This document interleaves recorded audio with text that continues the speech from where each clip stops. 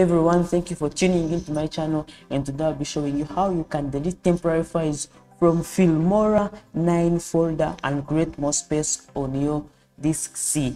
So without saying so much, let's get started.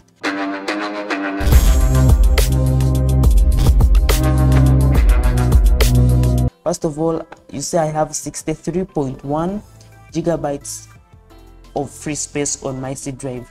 So, and we want to create more space on this C drive. What we shall do is head right to documents, then we have this folder which says Wondershare Filmora 9.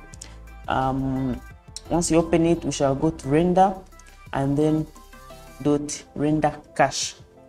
This is the cache that we have in here. So if I write it and check on these properties, it is 6 gigabytes. 6 gigabytes. This is too much on a C drive.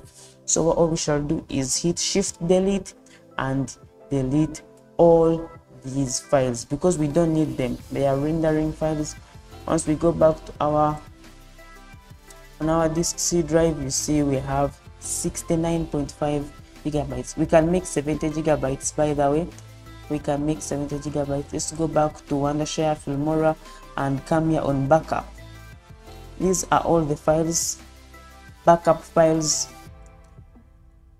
There is a disclaimer here. If you have an exported work, first export it, then come here on backup files and delete everything. In my case, I don't have any pending work.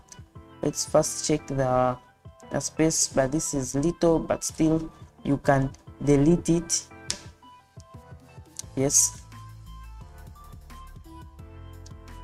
Oh, but still this 69.6 gigabytes free.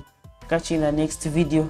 Thank you for watching. Please subscribe to my channel and stay a top notch.